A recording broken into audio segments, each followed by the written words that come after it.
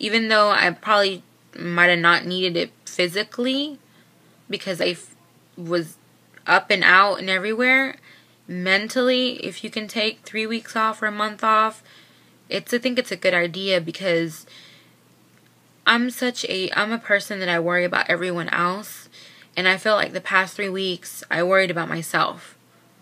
It's like, the hell with the chores in the house, the hell with cooking. I needed to do me, and I needed to worry about me and put myself back in a good place in order to go back to work.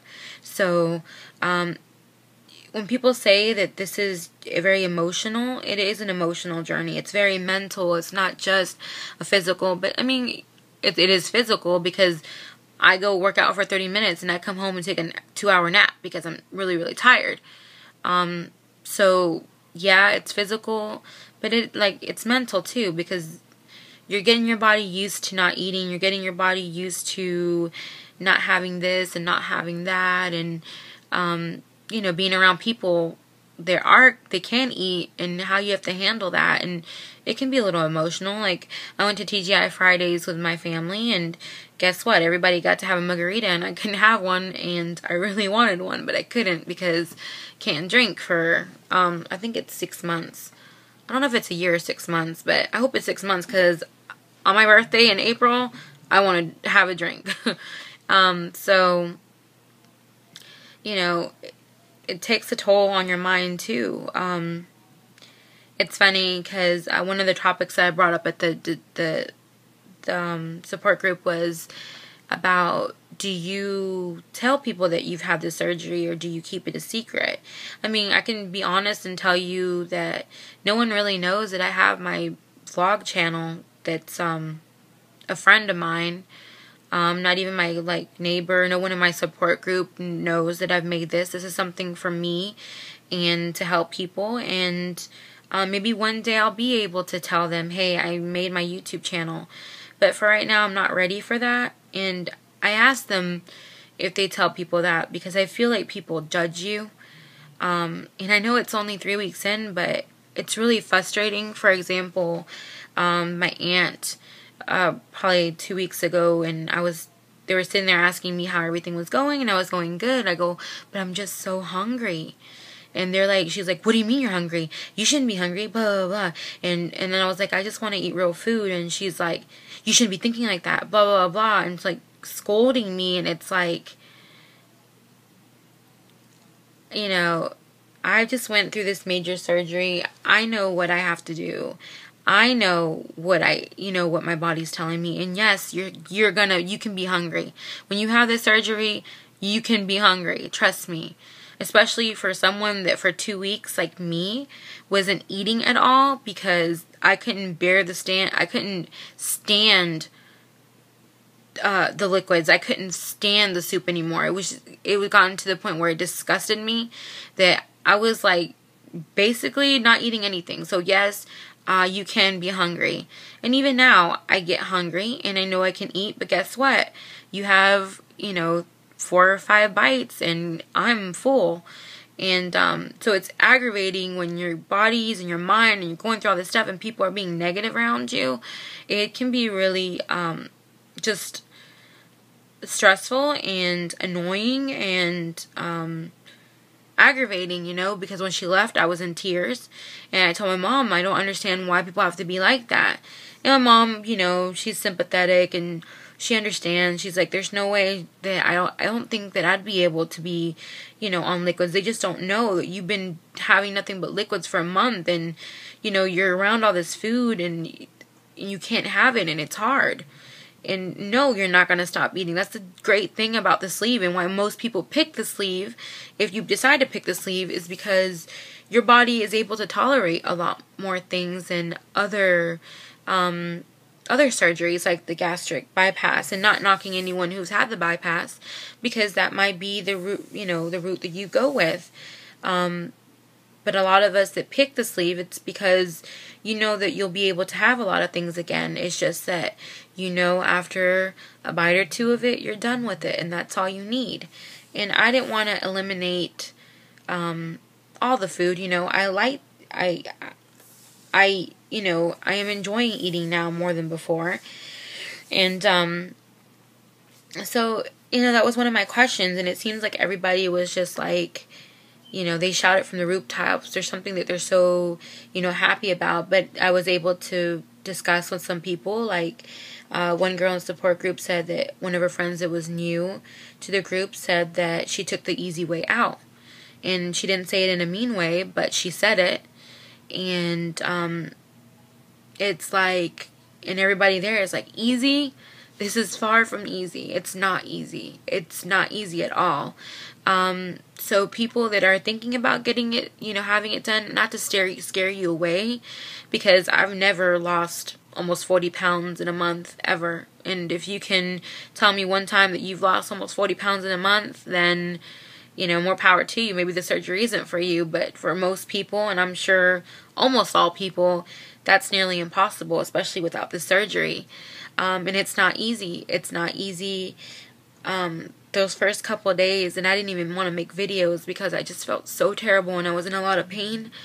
It's not easy. And every day for the rest of my life that I have to think and watch what I eat and, care for this sleeve, it's not easy. So, I was surprised that someone had the balls to say that to her. And another lady told me that, a lady had come up to her and she was wearing a blouse without sleeves, and she has excess skin, and her insurance doesn't want to pay for it, and apparently I'm assuming she can't afford to have it done, and she made a comment about it, and I'm like, really? This lady, amazing job.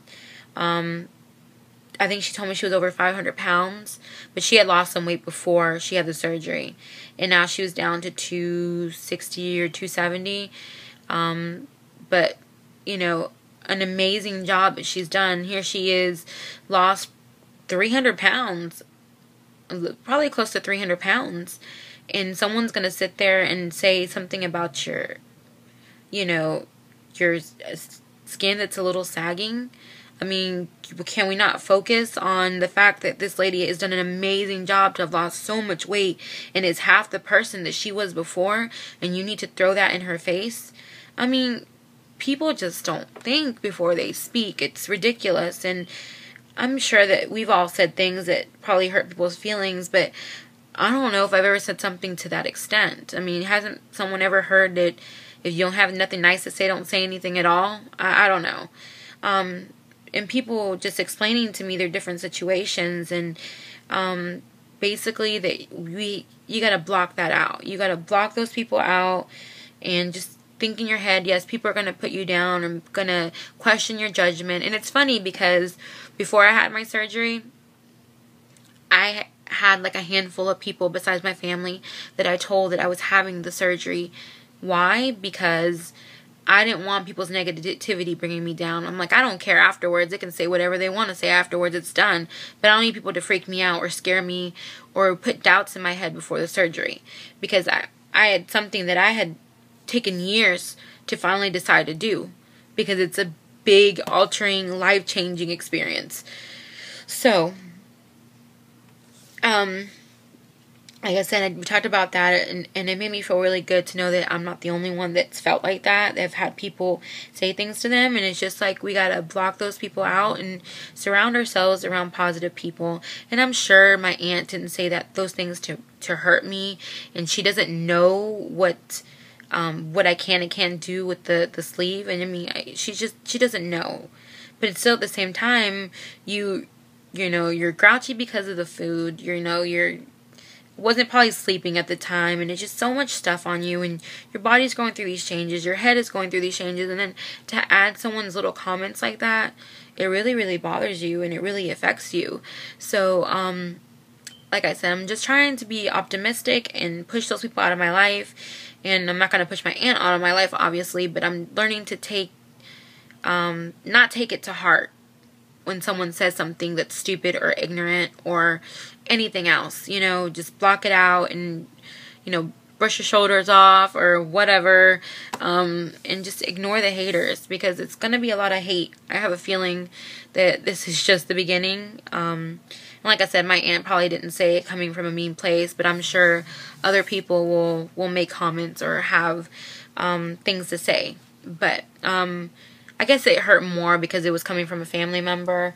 I think my mom ended up mentioning something to her and, you know, told her that this is not a walk in the park and this is not easy, and, you know, you have to be more sensitive to what she's going through right now. So she was over here actually this week, and she seemed like a lot more pleasant with me, so maybe she just was talking and didn't realize, you know, the effect that those words had on me. So I guess with that, I'll leave you guys. It's gonna have to be 2 videos because it's extremely long. Again, I'm so sorry about the other video not going up. I'll even try and see if I can post it again, because I did talk about some of the foods and different things on there, so I'll see if I can post it again. But I should be getting a camera this week, hopefully, and that will solve some of my problems, and hopefully it'll be a lot faster to upload to YouTube, because this iPad, and then I'm using like the iMovies things to edit them, so I don't know if that's got something to do with it, but we'll work on that, and hopefully in the next coming weeks that me uploading will get faster and easier and better. I want to make a video probably either like Thanksgiving night or like Friday. I don't know, I'm gonna go shopping Friday. So sometime Thursday, Friday, maybe Saturday, I want to make a video just to kind of talk about what happened with Thanksgiving and let you guys know what I ate, what I couldn't eat, how much I could eat, and kind of talk about what my struggles were on Thanksgiving, and you know, just kind of go through the holidays with you guys, because you guys are going to be coming up and having it soon. Maybe Christmas might be something that might be a little spoiled because of it, but hopefully it's going to be well worth it, and we can't think of that. We have to think of the positives that's going to end, because it's not like it'll be our last Christmas we'll have next year or whatever. I'll actually be able to eat regular food on Christmas, so that's something to look forward to. But let's see, because Thanksgiving is all about food, and we talked about that in our support group too. Just make sure you put protein first, and you can have really pretty much whatever you want, because a couple bites and you're pretty much full. So like I said, I'll make a video in the next couple of days just to kind of give you guys an update on how that went. And I'm sorry about my other video again. I'm so sorry. Thank you to everybody who watches my videos and for subscribing. It means a lot to me. And like I said, if you have any questions, comment below. I'll try to get back to them as soon as I can. And just really anything that I can help you with, let me know. So thank you so much for watching my videos, and I will talk to you in a few days. And have a happy Thanksgiving, you guys, and stay safe. Bye.